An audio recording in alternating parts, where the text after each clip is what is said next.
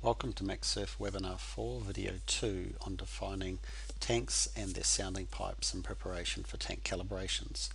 When we define a tank, we have to set its permeability, we have to specify what fluid is contained in the tank.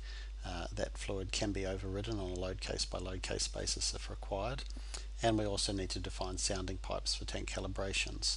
A sounding pipe is automatically created for each tank. It has 2 points, one at the lowest part and one at the highest part of the tank.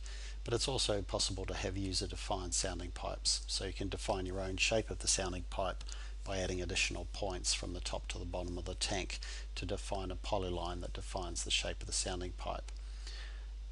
Calibration spacing is automatic, but it's also possible to enter your own spacing if required. Let's switch over to Hydromax and define some tanks from the surfaces we created in the previous video. If we go to the compartment definition window and start a new compartment definition, that will add our first tank. I'm going to call that the mud tank, and I'm going to give it a permeability of 98%.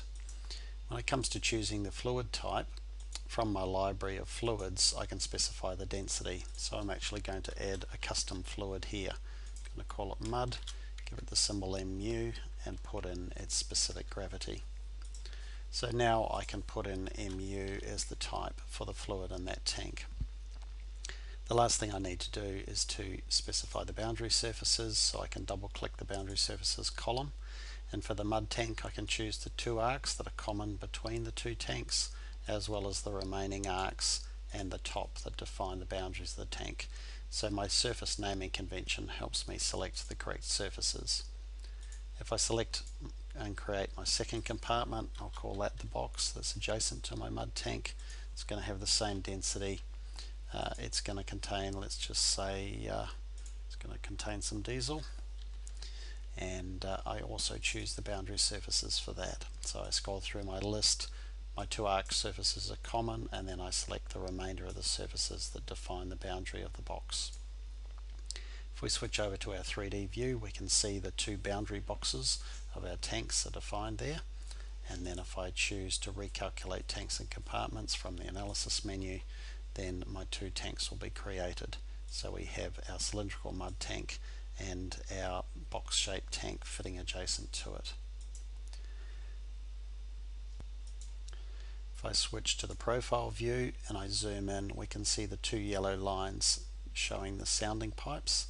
If I want to change those, I can go to the sounding pipes window, and you can see the 2 tanks listed here, box and muds. I can change automatic to a user-defined sounding pipe, and I can add an extra row into the table there to give it a different shape.